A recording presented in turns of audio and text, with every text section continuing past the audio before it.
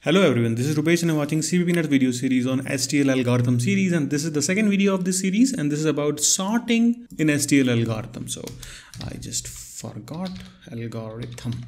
So it's actually the similar function what we know, but I would like to say few more things about this function which is really very important. So I mean how it can be handled, because we have parallel processing, meaning multi-threaded way of sorting is also available into the STL algorithm, which so many people don't know. So watch this video till the end and I'm sure it will benefit you. So first point is, in C++ STL we have sort function which can sort in increasing and decreasing order. It's up to us what order we want to give.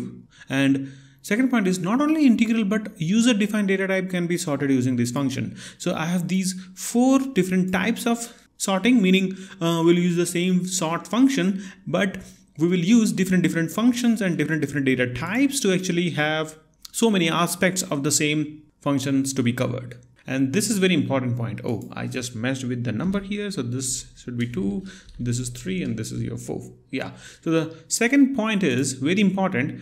Internally, it uses intro sort. This is really very important point. So many people don't know this. Let me explain this very quickly.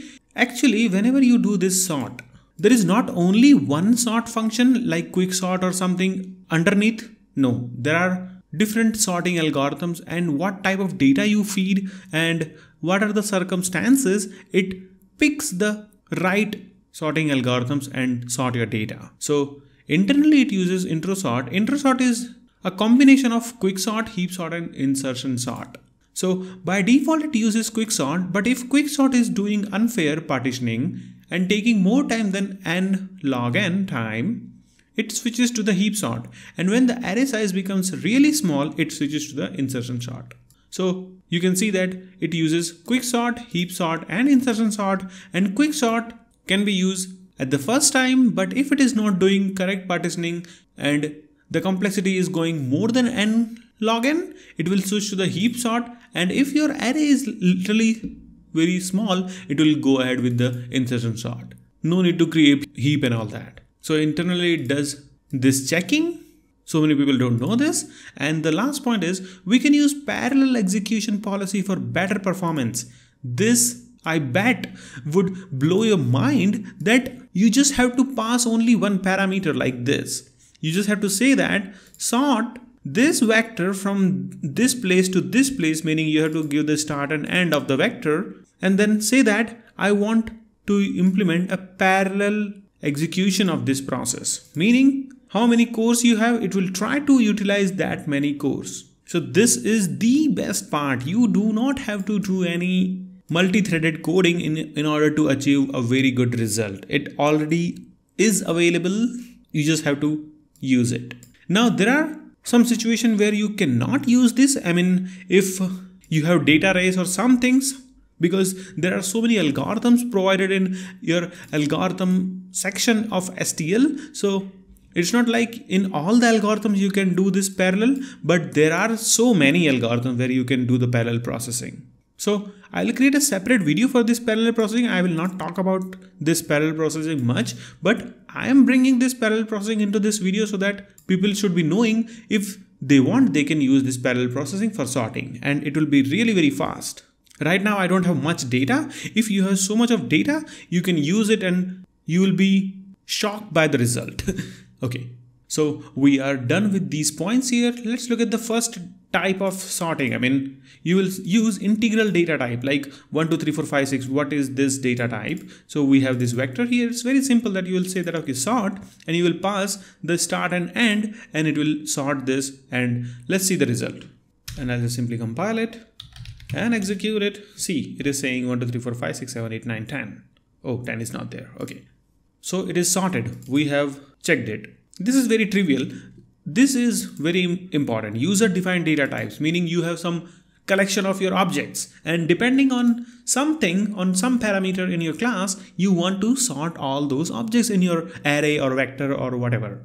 So how we'll do that? So let me just simply comment this and let's look at that Hey guys, time for a quick pause, and what you're seeing right now is my Patreon page. So if you don't know what is Patreon, it's a crowdfunding website where you can support any content creator like me, and in return you get rewards. So if you join me, I can be your private tutor, or you just want to chat with me and ask your doubts, or maybe you just want to support me with very small amount and I'll still have something for you. So do visit my Patreon page and see if you like it. And if you want to discontinue anytime, you can do that. So if you have already visited my Patreon page, let's continue our video now.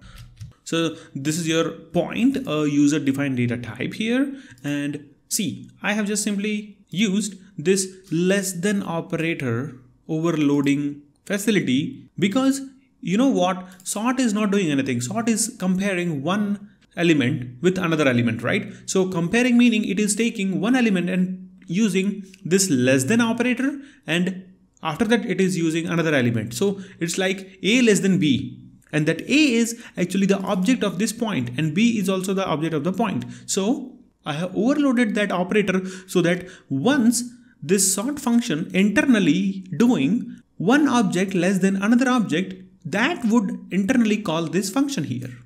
And the logic to sort I have used is like x and y should be added and checked whether the addition of both x and y is less than the addition of the x and y of another object. Meaning if this 1 and 2 is there and then 3 and 1. So addition of 1 and 2 will be 3 and 3 and 1 will be 4. So this is less than this. So this will come first.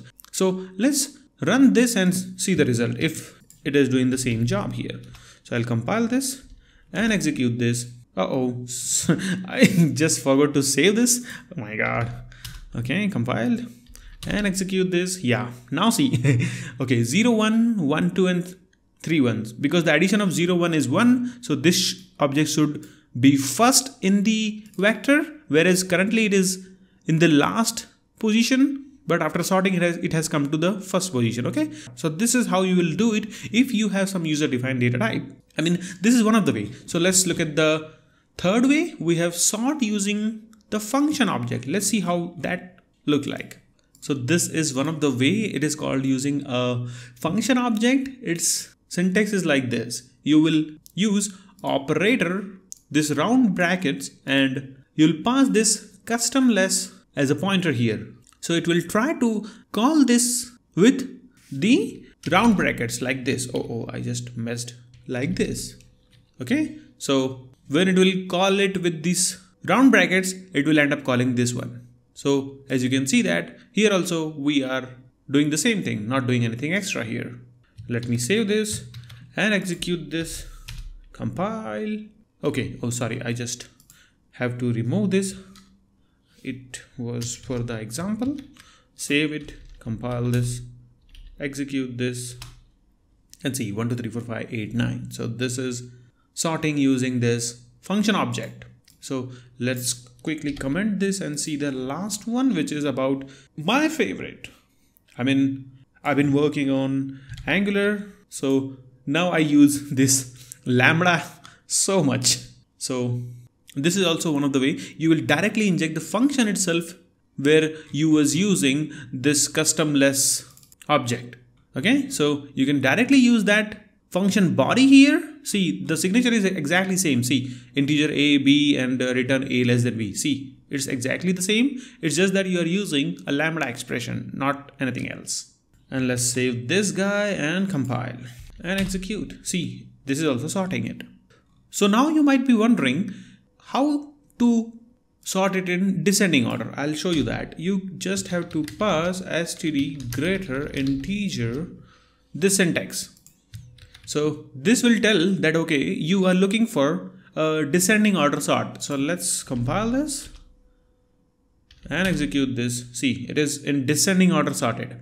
And for ascending, it's optional, but you can give this less. So if you will give less here, meaning less than operator to be used for sorting, now it is ascending order sort. So less and greater. Just remember this much.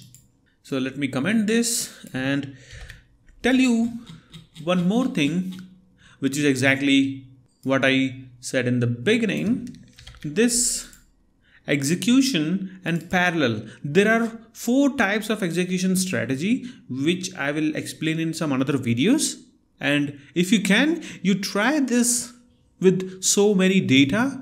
I mean, you have to randomly generate so much of data and feed that data into your sorting algorithm and see what is the result. And let me know if you see so much big improvement. So we'll sum this video. Thanks for watching, guys. I'll see you in the next videos. Bye bye. Take care.